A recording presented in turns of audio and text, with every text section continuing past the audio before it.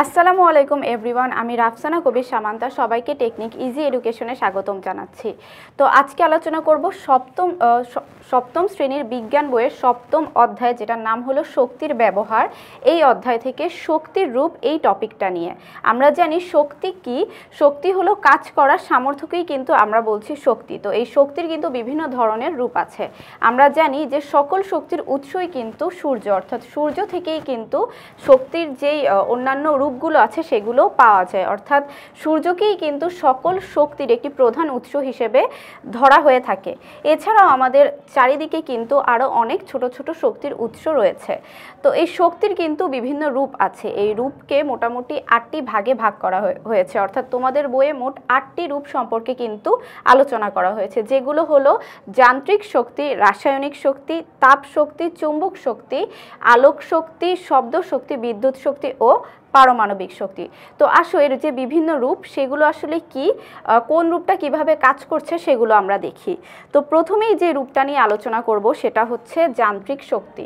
তো আমরা কিন্তু দেখতে পাই যে আমাদের চারপাশে কেউ দৌড়াচ্ছে বা গাড়ি চলছে, যে এই কাজগুলোর সাথে কিন্তু এই যান্ত্রিক শক্তি সম্পর্কযুক্ত।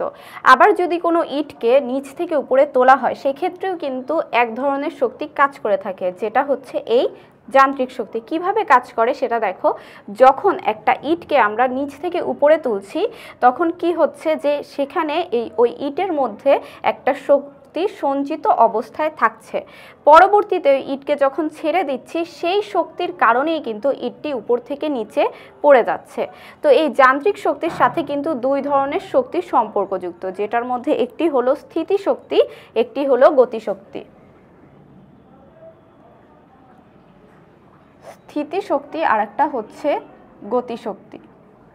তো এই দুই শক্তি কিন্তু এই যান্ত্রিক শক্তির সাথে সম্পর্কযুক্ত। ওই ইট দিয়ে যদি আবার উদাহরণটা দেই, তাহলে জিনিসটা হবে এরকম। যখন একটি ইটকে নিচ থেকে উপরে তোলা হচ্ছে, সে সময় সেই ইটের ভিতরে যে শক্তিটা সঞ্চিত অবস্থায় থাকছে সেটা কিন্তু স্থিতিশক্তি। পরবর্তীতে ওই ইটকে ছেড়ে দেওয়ার পরে ওই ইটটি যে শক্তির কারণে আর কি উপর থেকে নিচে পড়ে যাচ্ছে, সেই শক্তিকে কিন্তু বলা হচ্ছে গতিশক্তি। অর্থাৎ তখন এই স্থিতিশক্তিটা গতিশক্তিতে রূপান্তরিত হচ্ছে। তো কি বললাম, যে যান্ত্রিক শক্তি যখন আসবে সেখানে অবশ্যই স্থিতিশক্তি আর গতিশক্তি থাকবে। স্থিতিশক্তি মূলত হচ্ছে কোনো বস্তুর অবস্থানের পরিবর্তনের কারণে সেই বস্তুর ভেতরে যে শক্তিটা সঞ্চিত অবস্থায় থাকছে সেটাকে আমরা বলবো স্থিতিশক্তি। আর গতির জন্য কোনো বস্তু কাজ করার যে সামর্থ্য অর্জন করছে সেটাই কিন্তু গতিশক্তি। তাহলে আমরা যান্ত্রিক শক্তি দেখলাম। তো যান্ত্রিক শক্তির উদাহরণগুলো কিন্তু হচ্ছে যে রেলগাড়ি চলছে বা গাড়ি চলছে, কেউ দৌড়াচ্ছে, এগুলো কিন্তু এই যান্ত্রিক শক্তির উদাহরণ। এরপরে 2 নম্বরে যে শক্তিটি আছে সেটা কিন্তু রাসায়নিক শক্তি। তো আমরা কিন্তু দেখি যে আমরা দৈনন্দিন জীবনে খাবার খাই, তো এই খাবার বস্তুর ভেতরে যে শক্তিটা সঞ্চিত অবস্থায় থাকে সেটাই কিন্তু এই রাসায়নিক শক্তি। এই রাসায়নিক শক্তির কারণেই কিন্তু আমরা আমাদের দেহে তাপ ও গতি শক্তি পেয়ে থাকি। অর্থাৎ হচ্ছে খাবারে যে রাসায়নিক শক্তিটা থাকে সেটা গ্রহণের ফলেই কিন্তু আমরা তাপ ও গতিশক্তি অর্জন করে থাকি। কাঠ, কয়লা, পেট্রোল ইত্যাদির ভেতরেই কিন্তু এই রাসায়নিক শক্তিটি সঞ্চিত অবস্থায় থাকে। পরবর্তীতে কি আসে? পরবর্তীতে আসে যে শক্তিটা সেটা হচ্ছে গিয়ে তাপ শক্তি। এই যে এখানে আমরা বললাম যে রাসায়নিক শক্তি কোনগুলো, কাঠ, কয়লা, গ্যাস, পেট্রোল, এগুলোর ভেতরে যে শক্তিটা সঞ্চিত অবস্থায় থাকে সেটা হচ্ছে রাসায়নিক শক্তি। পরবর্তীতে এদেরকে জ্বালানি হিসেবে ব্যবহার করার মাধ্যমে যে শক্তিটা উৎপন্ন হয় সেটাই কিন্তু তাপশক্তি। রেলগাড়ি চালানোর জন্য জ্বালানি হিসেবে কিন্তু কয়লা ব্যবহার করা হয়, তখন ওই কয়লার ওই রাসায়নিক শক্তিটা জ্বালানি হিসেবে ব্যবহার করার মাধ্যমে কিন্তু তাপ শক্তি তৈরি করে থাকে।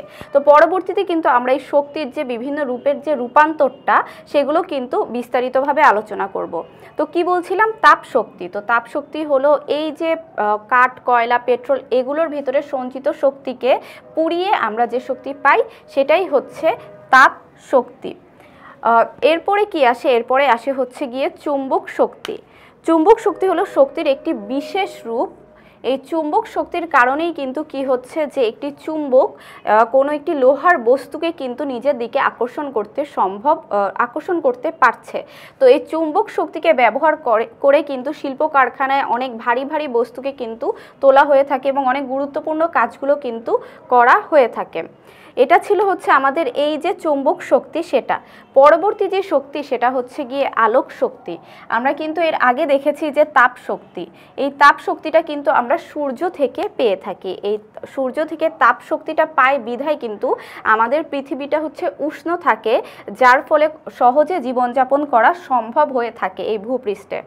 তো সূর্য থেকে যেরকম তাপ শক্তি আসে, ঠিক সেরকমভাবেই তাপ শক্তির সঙ্গে সঙ্গে সরাসরি যে শক্তিটা পৃথিবীতে আসে সেটা হচ্ছে আলোক শক্তি। এই আলোক শক্তি আছে বিধায় কিন্তু আমরা আমাদের চারিদিকে বিভিন্ন যে বস্তু আছে সেগুলোকে কিন্তু দেখতে পাচ্ছি। তো আলোক শক্তি শুধুমাত্র যে সূর্য থেকেই আসে তা কিন্তু নয়, তাছাড়াও আমাদের আশেপাশে যখন বৈদ্যুতিক বাতি জ্বলছে তো সেক্ষেত্রে কিন্তু আমরা আলোক শক্তি পাচ্ছি। তাছাড়া আগুন জ্বালিয়ে কিন্তু সেখান থেকেও আমরা আলোক শক্তিটা পেয়ে থাকি। তো সূর্য থেকে সরাসরি যে দুটি শক্তি পৃথিবীতে আসে সেটা হচ্ছে তাপ শক্তি ও আলোক শক্তি।